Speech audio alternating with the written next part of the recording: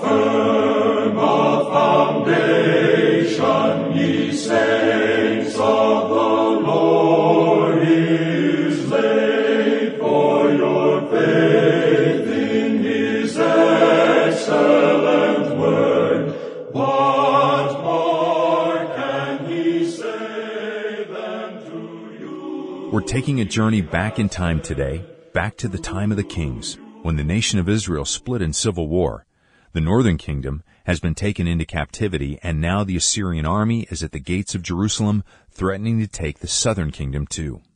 Welcome to Through the Bible. I'm your host, Steve Shwetz, and today our teacher, Dr. Vernon McGee, takes us to this exciting place in Scripture where we'll see King Hezekiah turn to God and call on a prophet named Isaiah. So grab your Bible and turn to 2 Kings chapter 19. And while you do, let's share a couple of letters from the Bible Bus. First, we hear from Joan in Middleton, New Jersey. Dear fellow Bible Bus passengers, as I reflect on my time as a World Prayer Team member, my heart is especially touched by those writing who were in bondage to Islam and have come to a saving faith in Jesus. How sad they cannot safely share this with family and friends because they may lose their lives. I am moved with joy and sorrow for them as they have found and accepted the truth, no matter the cost. What an example of faith and courage and power of the gospel of Jesus Christ. Praise his name. I am looking forward to my second year on the Bible Bus. Thank you for this wonderful ministry. Well, thank you so much, Joan, for sharing your heart. It's great to have you aboard the Bible Bus. Next, we've got an email. This is from a longtime listener named Tomesa. I have been on the Bible Bus for many years. I first heard Dr. McGee's program on KGER when I was in high school in the 1950s in Long Beach, California. Wow. I used to stay with my elderly aunt during the summer, and she would turn on the radio at bedtime. She was blind, so listening to God's Word was a pleasure for her. To make a long story short, I've listened to Dr. McGee off and on all these years. I now make a small automatic contribution each month. I am 78 years old and in poor health. However, the Lord Jesus is more real to me today than ever. It is such a blessing to know God loves me without reservation. I thank him daily for Dr. McGee's sound Bible teaching. I also enjoy the daily World Prayer Team email each day. Recently, I found out from your emails that the nation of Mauritania still has slaves. Every day I pray for godly change there. Please know that I thank God for your work and the faithful way that you have continued Dr. McGee's program long after his promotion to heaven. Well, thank you, Tomesa, for your faithful prayers and your support of the Bible Bus. Your note really was an encouragement. Well, if God is calling you to join listeners like Joan and Tomesa in faithfully praying for and supporting Through the Bible, then call us at 1-800-65-BIBLE or visit us at ttb.org. And remember, it's only through the grace of God and the support of listeners like you that the Bible Bus continues its journey in your neighborhood and almost everywhere else on earth. We're so grateful to those of you who have joined hearts and hands with us as we bring God's whole word to the whole world. Now let's pray. Heavenly Father, use your word to bless, challenge, and grow us today. In Jesus' name, amen. Here's Through the Bible with Dr. Vernon McGee. Now, friends, we come back to Isaiah, the prophet, here in the 19th chapter. He comes to the foreground, actually, for the first time. And it's during the reign of Hezekiah. Now, we saw last time that this man, Hezekiah, came to the throne at a time when it was very troubled and disturbed and uncertain in that land. The northern kingdom was taken into captivity by Assyria. Now, the army of Assyria has come to the very gates of Jerusalem. And this is enough to frighten Hezekiah. And added to that, Rabshakeh, who is the henchman of the king of Assyria, why, he is outside the gate, and he is sending out taunts and insults and making great boasting about what the king of Assyria is going to do to Jerusalem. And he threatens them. He said that the king of Syria is going to take Jerusalem, going to take the people into captivity. Then he says, your God will not deliver you. And the reason he gives is, none of the gods of the other people that we've captured has helped them a bit. Poor Hezekiah wilts under this, and naturally he would, because this man is just learning to turn to the Lord and to trust Him. And so he appeals now to Isaiah, God's prophet. And I begin reading now at chapter 19, verse 1. It came to pass, when King Hezekiah heard it, that is, heard all of this boasting, ranting, and threatening, why, it disturbed him. And he rent his clothes, he covered himself with sackcloth, and he went into the house of the Lord. That's a good place to go when you are in a mental turmoil that this man is in. It's time to turn to God. And we find here that he sent Eliakim, which was over the household, and Shebna the scribe, and the elders of the priests, covered with sackcloth, to Isaiah the prophet, the son of Amos. Now he wants a word from God. I wonder if you've noted in these days in which we're living, we talk about we're a Christian nation, and we think of poor old King Hezekiah was sort of a pagan anyway, half pagan, and that people in that day were very pagan, and we are very sophisticated today, and that we're Christian. But we're not. Have you ever heard today, in all of our disturbed conditions, have you ever heard of any politician, any educator, any great leader, any military man, anyone in a high position today suggesting that we turn to God and that we appeal to Him, that we look to Him for deliverance? No, may I say that today they listen to this expert and this man who is a brain. He has a very high IQ, and he is one that can advise. These are the men that are listened to today. And they've been listened to now, friends, ever since I was a young man. And that's a long span now. And we get farther and farther into the night. Our problems are mounting. Our difficulties are overwhelming us today. And nowhere do you hear anyone, not even in the church today, is there an appeal to God, to turn to God in this dark and late hour in the history of our nation. Well, we are 200 years old, and we're a young nation, and we're already old and on the way out. The life of most nations has been, I'm told, around 200 years. Well, we've had it. It looks like we've had it, but there's no turning to God today. I believe that there was a sincere turning to God. Instead of an appeal to God, it's always, let's get together. Let's join up. Let's try a new approach. Let's get a new method. Let's call in an expert. Let's work on this from a different angle. Let's get an authority in a certain field, psychology or medicine or government or education, and they're going to show the way out. My friend, all of these great experts have moved us farther into the night. We're in trouble today. We need God. No nation ever needed God as this nation needs God at this hour in which we're living. Thank God old Hezekiah, if you want to call him half-pagan, go ahead and call him that. We need some half-pagans today then, because this man called on God. And now he calls for Isaiah. Now will you notice verse 3. And they said unto him, Thus saith Hezekiah, This day is a day of trouble, and of rebuke, and blasphemy. For the children are come to the birth, and there's not strength to bring forth. It may be that the Lord thy God will hear all the words of Rabshakeh, whom the king of Assyria, his master, hath sent to reproach the living God, and will reprove the words which the Lord thy God hath heard. Wherefore lift up thy prayer for the remnant that are left. So the servants of King Hezekiah came to Isaiah. Now they brought this message.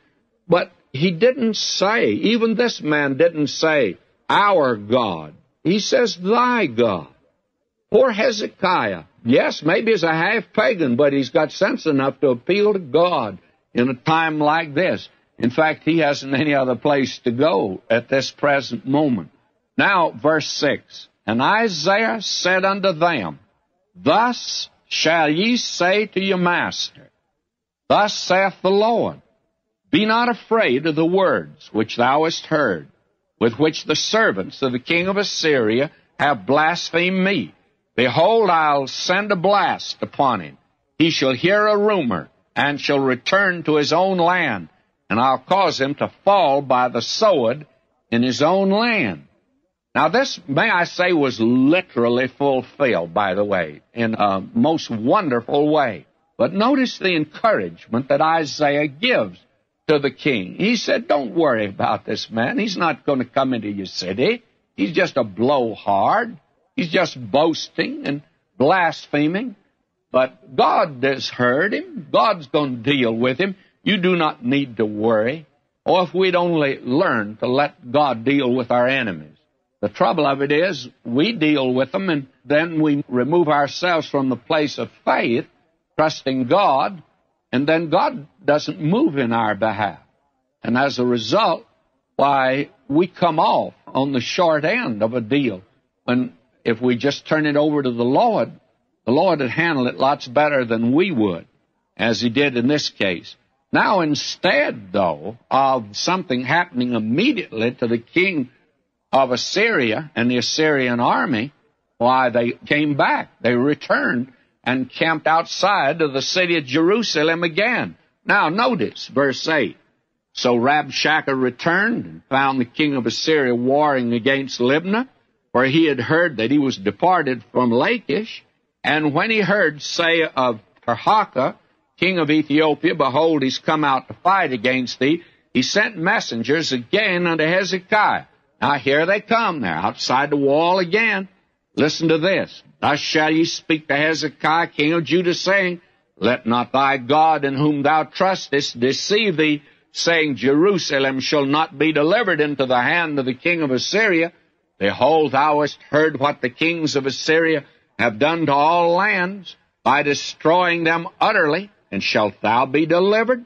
Have the gods of the nations delivered them, which my fathers have destroyed, as Gozan, Haran, Rezeph, and the children of Eden, which were in Thelaser?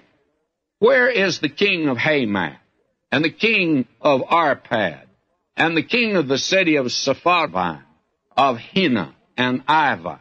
Believe me, this is disturbing to Hezekiah. The king of Assyria swept everything before him. Why does Hezekiah think he will escape? Now, verse 18. And Hezekiah received the letter. See, he gets a letter now, of the hand of the messengers, and he read it.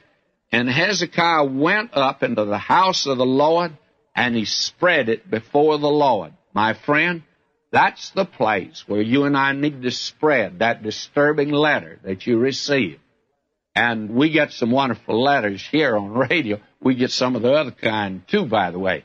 But may I say that we've learned a long time ago, we just turn these over to the Lord, let him work the problem out, and so far he's done a very good job at that sort of thing. Hezekiah's doing a very wise thing. He spreads the letter out before the Lord. Spread out your problem, your trouble, before the Lord, friends. That's where you need to take your troubles, need to take your problems. Take it to the Lord in prayer. Now, and Hezekiah prayed before the Lord and said, O Lord God of Israel, which dwellest between the cherubims, thou art the God, even thou alone, of all the kingdoms of the earth. Thou hast made heaven and earth. Lord, bow down thine ear and hear. Open, Lord, thine eyes and see, and hear the words of Sennacherib, which hath sent him to reproach the living God. Martin Luther, by the way, prayed like that.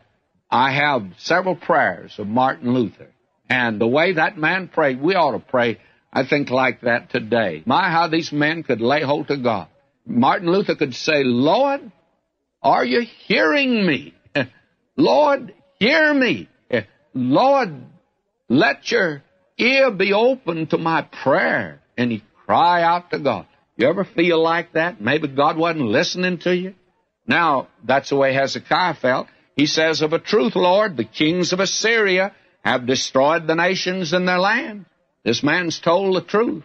He's not boasting when he says that they've swept everything before them, and they've cast their gods into the fire, for they were no gods, but the work of men's hands, wood and stone.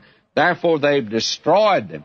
Now therefore, Lord our God, I beseech thee, save thou us out of his hand, that all the kingdoms of the earth may know that thou art the Lord God, even thou only. Now, God's going to answer his prayer. He sends Isaiah. Verse 20.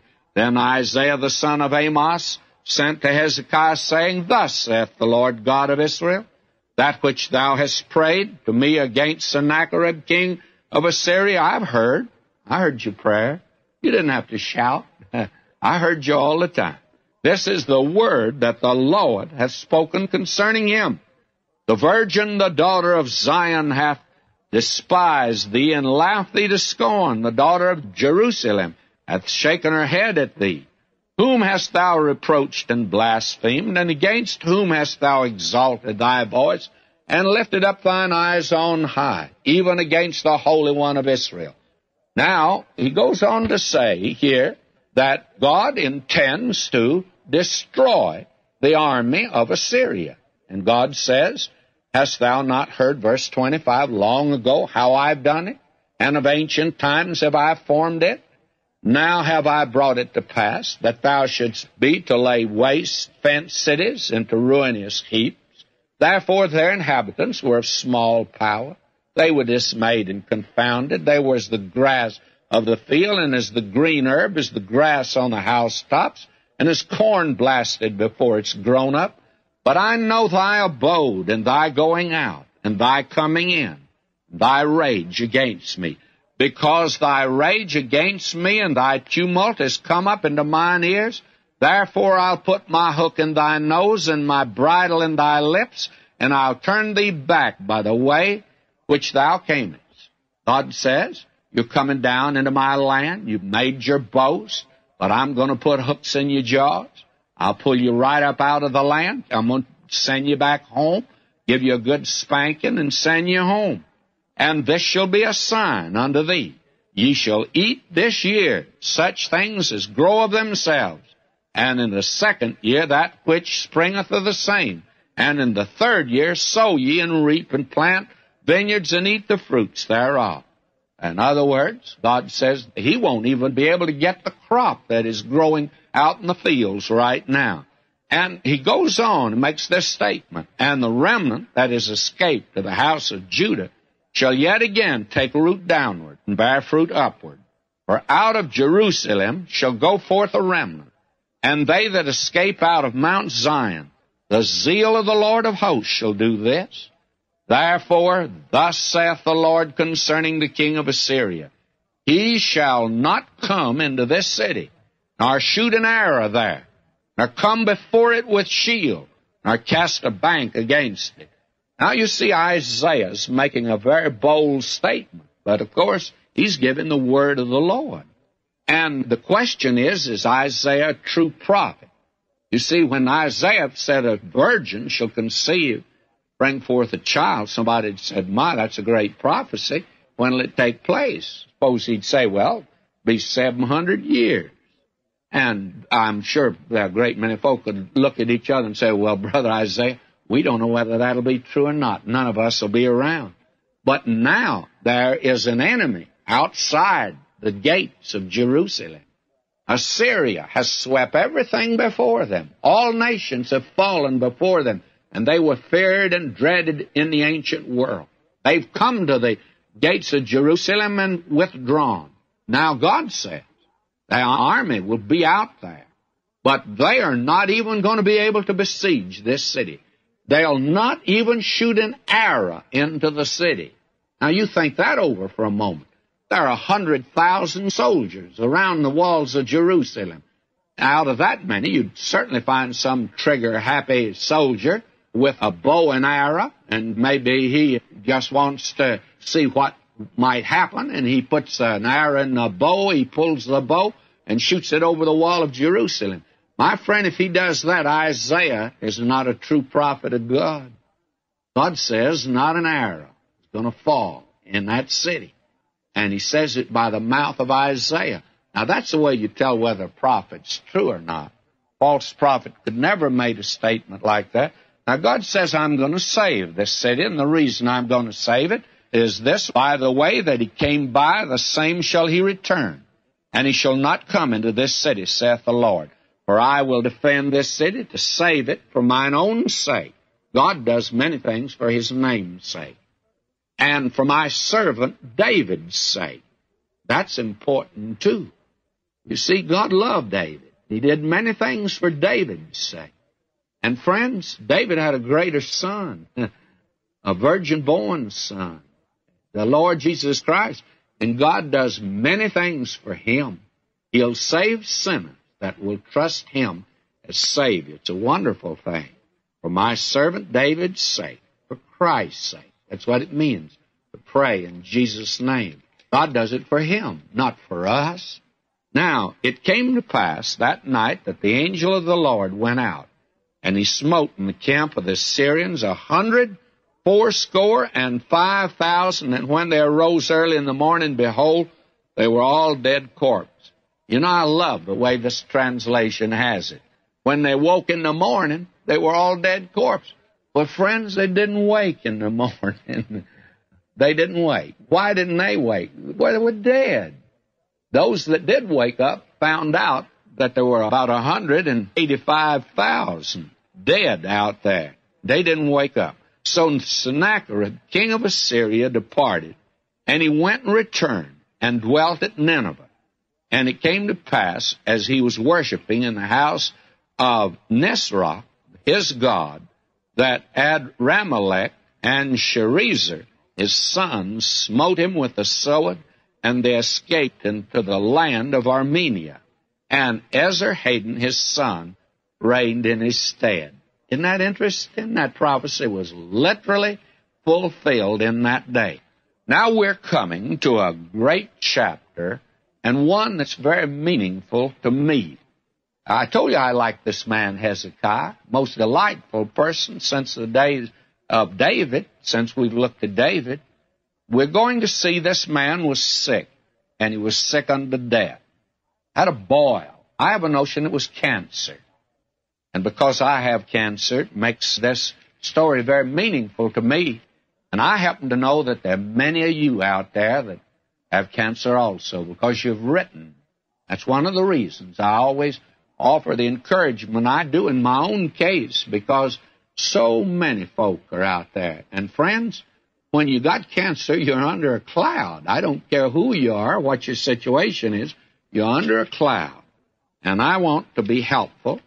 Hope I can be helpful. And next time, I want to talk about Hezekiah's illness and recovery.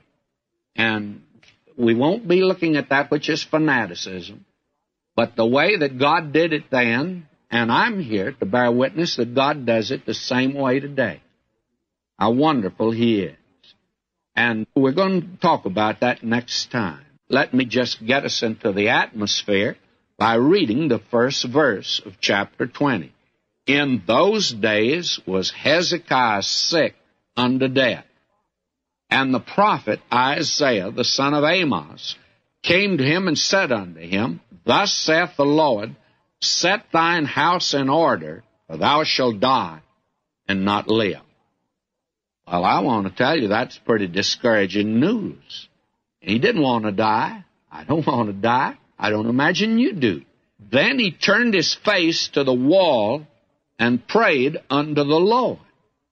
He turned his face to the wall, prayed unto the Lord. He says, I beseech thee, O Lord, remember now how I've walked before thee in truth and with a perfect heart, and have done that which is good in thy sight. And Hezekiah wept sore. I have great sympathy for that man. I did the same thing he did. And I cried out to God. May I say to you, God hears and answers prayer. We want to talk about that tomorrow. If you have a friend that has cancer or has a fatal disease, ask them to tune in with us next time.